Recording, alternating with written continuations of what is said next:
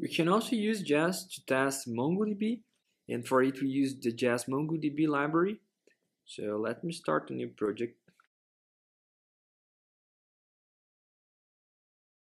I'll have to add the Jest MongoDB and the Jest. So let me copy this. I use npm.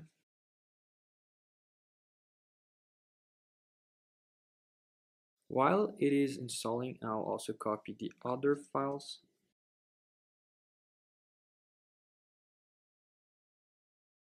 So we are telling Jest to use the Jest MongoDB as the base config for the testing.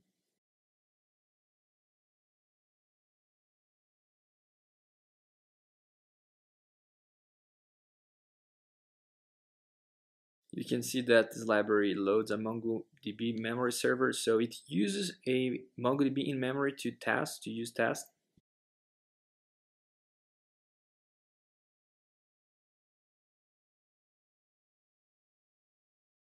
So basically this library will start a MongoDB in memory and we run the test and it will set the global variables, etc. So let's run the tests.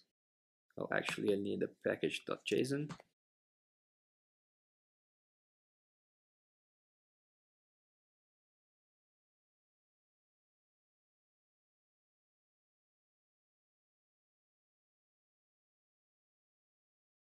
Okay, it is downloading the MongoDB again.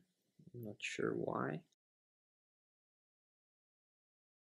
And it passes. So basically it on the before all it connects to the MongoDB instance that our library created, and then after all tests are finished it closes the MongoDB connection and the database.